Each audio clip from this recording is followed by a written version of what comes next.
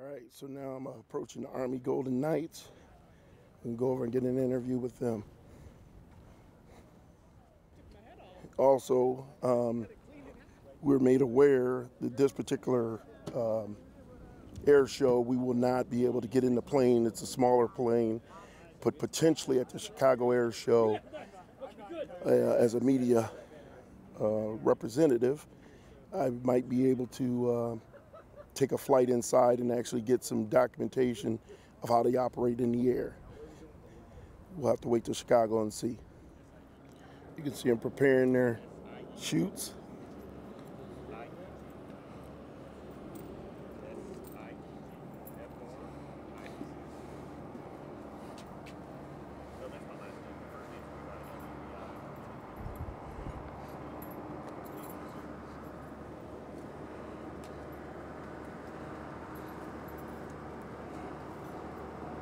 I am in an honored position. I'm with the Army Golden Knights parachute team, and I actually get to get close enough to actually talk to these guys. They're preparing their chutes, and right now I'm with one of these gentlemen here, and he is going to introduce himself at this time. Good morning, everyone. I'm Staff Sergeant Ramirez. I'm a Golden Knight on the Black demonstration team on the United States Army parachute team, the Golden Knights. Okay, and I was talking to you earlier, and you mentioned potentially at some point the media, well, let me ask you like this. It's not uncommon for the media to accompany you in the plane, correct? Not at all. So usually we travel in our bigger aircraft with it, which is the Dash 8 aircraft.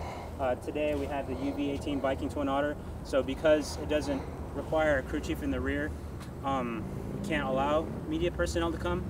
But usually on our bigger aircraft we have our two pilots, we have our crew chief, and then we have all the demonstrators. With all this personnel and the crew chief in the rear, we allow media riders to partake in rides where we go up from surface area up to 12,500, and they get to take the best shots of the jumpers just exiting the plane.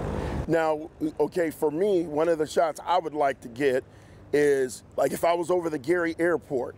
Now, actually, let me ask this first.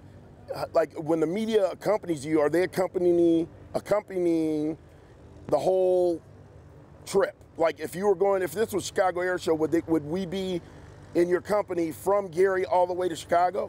Yes. So we're actually doing the Chicago Air Show from this airport in about 2 weeks. The plane might be stationed over there, but yes. Once the jumpers get all the equipment ready and we actually get on the aircraft, the media riders come on with us. So they're experiencing the takeoff, the whole duration of the show flight, which is about 30 minutes up there, and then they safely return back to the airport where they started from. Now that's where I was going with this conversation for myself. I'm a freelance photographer. This is actually my first media event. I'm feel very blessed to be in you guys' company. Thank you for your service.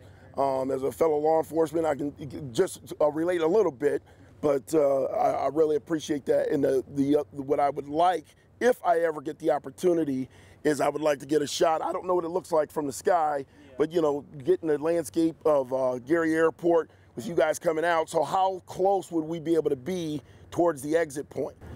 So usually on the Dash 8, the media riders get to stay in the very back, right next to the jump door. Yes. So usually one lucky individual gets to sit right on the right side of the jump door, and they can just, if they have a huge camera lens, they can point it out and they get like the best. That's going to be me. I'm going to make it happen. Okay, now if you would, I'd like to talk. You know, I saw you guys earlier. You're getting your excuse my terminology. You're getting your parachutes ready. If you could kind of explain some of this procedure here. Okay, so we have here our demonstration parachutes, which we are able to land pretty much anywhere in tight areas. We require 100 by 100 square feet, and we're designed to land, like, we're all trained to land on a target the size of a dinner plate. It's a little orange circle with a black dot in the middle, and we're able to put our feet right dead center. So usually, yes, we can land almost anywhere as long as the obstacles are, you know. How does wind affect you? So usually, when we take off, we have these things called streamers. It's like some sort of paper, crepe paper. So at 2,000 feet, we throw that. What that does for us is it allows us to see where they drift. So that kind of like takes place. So that takes place in the parachute. So like if we were to open our parachutes and do absolutely nothing, we want to see where that drift would actually take us. So before we even jump out, we throw those streamers, and they kind of give us a reading of what the winds are doing, what location, how strong they are. On top of that, the pilots are actually taking all the wind readings from their instruments that come in through the PO tube, you know. So a lot of math and numbers are involved. Okay, good. And then your helmets now on the top, is that for like if you guys wanted to video, or is it just for video, or is there other accessories that you could mount on there? No, so usually those top mounts are just GoPro mounts that we use. All of us try to jump a GoPro almost every single show. A couple of us have 360 GoPros now, which allows us to take the whole aerial footage, and it's beautiful. If you want to take a closer look here, so for instance, our helmet, it also has a digital altimeter on the side. If you could turn it into the sunlight for me. Right Yes. here. Yep. So we have an audible altimeter that we could hear, so we have elevations on our that beep to us. So for our 500 it goes off. If it's a 300 it goes off, you know.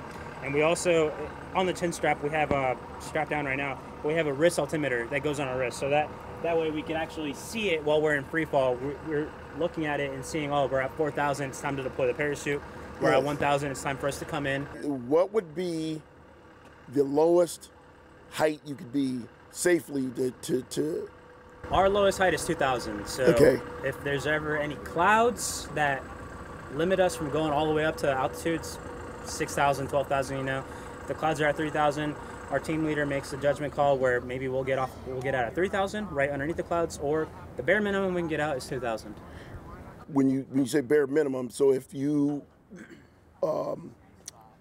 release at 1,500.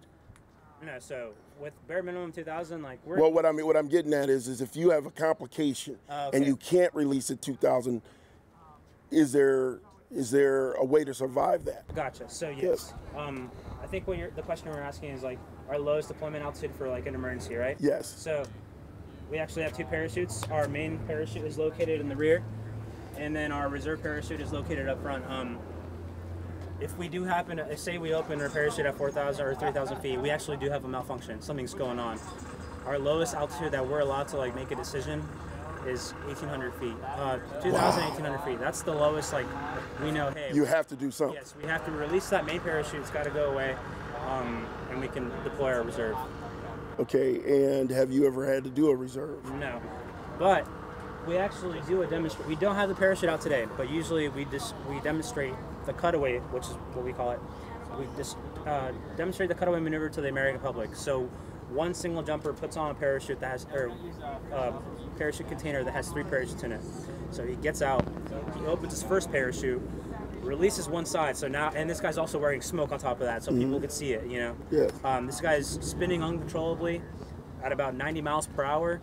So he can't land that parachute. So what he has to do is release the second side. So he goes back into free fall and then opens his second main parachute. So that, for the American public, simulates what would happen if we actually did have an emergency. Yes. Okay, and in training, I take it you do simulations. Yeah, for training we do that, and then every now and then, like I said, we bring that maneuver out to the American public. Maybe we'll do it this weekend. We don't really know yet. It's up to the team leader. We have a variety of maneuvers that we have in our back pocket, depending on what the team leader wants the crowd to see. As an enlisted, how does an enlisted personnel put in for this type of job, or put in for this type of, to be able to do this type of flying? Gotcha. So first of all, you have to be active duty military. We actually had someone from the Air Force come and try out for us. After he made it successfully on the team, he transferred over. So that you can't cross over from different branches, but you need a minimum of 75 jumps, and that's waiverable. We require 100, but if you manage to get 75, free fall jumps out in, whatever training, if you do Halo training in the military, or if you just happen to get your skydive license recreationally. We require 75 jumps. As long as you have a clean military and civilian record, you can come and try out. Every tryouts start roughly at the end of August, if not first week of September. We actually have them starting pretty soon. You just submit a packet. Our team members review the packet, make sure you're a good candidate. You come on in, and you're with us for 8 weeks. Well, not directly for the team, but you're with Golden Knights during the selection for 8 weeks, where you're just training constantly every single day. You're up at 5 in the morning, you go to bed at